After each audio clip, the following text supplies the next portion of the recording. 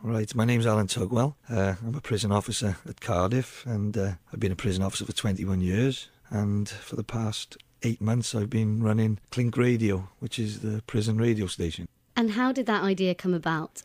About three years ago, it came together. It was started by someone called Vanessa Newton, who used the idea as a better way, a more advanced way of communication within the prison itself. Of course, communication within a prison is all done by posters, letters, and things go missing. And the idea of using a communication through radio was put forward, and it's worked very well.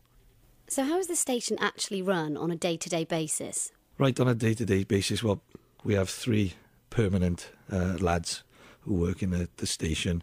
One does the producing, one does most of the presenting, and the other one does all the paperwork and all the nice administration side of things, and the printing of the posters and flyers and stuff like that we use throughout the prison. And how many hours a day do they sort of work at the station, or do they broadcast live? How does it work? Right, we got separate stations for doing the ICT key skills, and the lads who are working in the studio, they work on a basis where we record onto a DVD, because there's no other facility to put it out within the wings at the moment. So we'll record onto DVD. Each individual wing has a DVD player that is then piped through to all the tellies within the cells, and each day a 2-hour show is produced.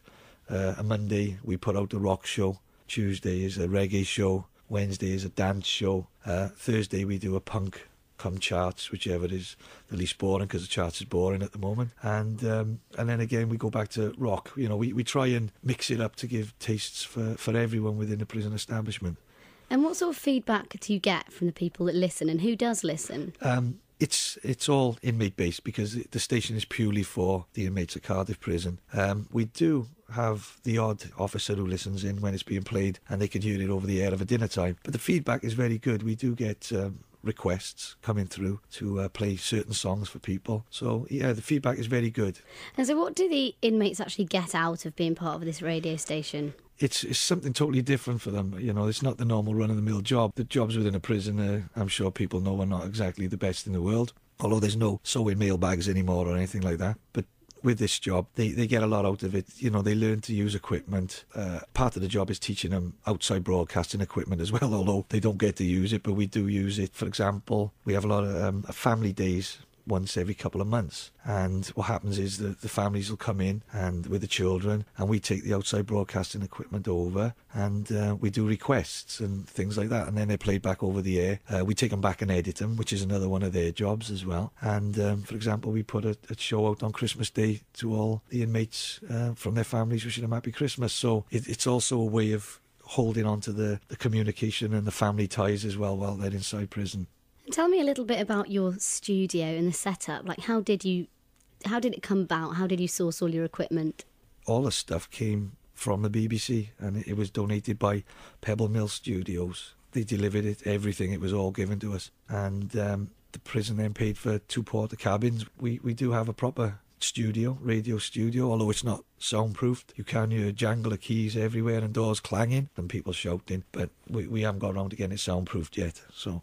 And you were telling me earlier about some rumours about where your desk might have come from. Could you tell me about that? Yes, it's actually a piece was written in the South Wales Echo when we were promoting the station and letting people know what was going on. And this actually states that it was a desk that once belonged to the legendary John Peel. So I'm very happy and excited about that. And have you got any stories about the radio station, sort of either in the setup or any funny stories about shows or just anything interesting that you can remember? One thing we did recently was, which was a good thing, was the prison also does charity work as well, and they got a bike workshop which they take in old bikes and they redo them, they take them apart, strip them, and then they're sent out to Romania. And we had people who run the charity come in, and we interviewed them, and we played it to the prison then, what actually the prison also does, so which is great, because people probably don't realise that they also do things like this as well. And it was really well thought of by all the prisoners as well, of what is going on, the fact that they're getting something out of the fact that they're doing something, putting something back into the community as well by doing this work on the bikes and giving back to people. They know they're in the wrong, and they're doing this by doing the bikes, and they're all shipped back out to Romania. And we interviewed the charity, who had nothing but praise for the lads that do the work. It's interesting because the prison is such a huge part of Adamsdown, and yet the residents who live within Adamsdown don't know anything really about what's going on behind the walls. I had no idea that this radio station went on. Do you as a prison consider yourselves as part of the community? I think we are a community within a community. I mean, behind the prison itself, you are in a community. But no, it's funny you say that. No, I've never thought. I know we're in Adamsdown, but never thought of it as part of the Adamsdown community. Fantastic. Well, thank you so much for coming in. Pleasure, absolute pleasure.